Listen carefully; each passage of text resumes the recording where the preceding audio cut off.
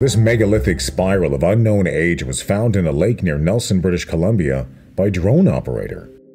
Now, its final purpose is unclear, but it likely would have been used for something like trapping fish, similar to the ancient weirs that were found up in Juan Perez Sound.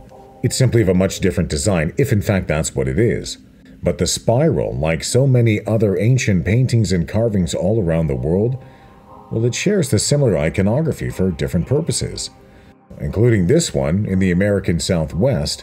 Now, a large rock positioned at the entrance to this little cave allowed a beam of light to travel across the spiral, accurately marking the solstice and equinox for thousands of years.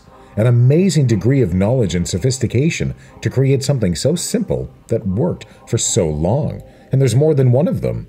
The mounting evidence of people in North America for as much as 50,000 years or more is building all the time.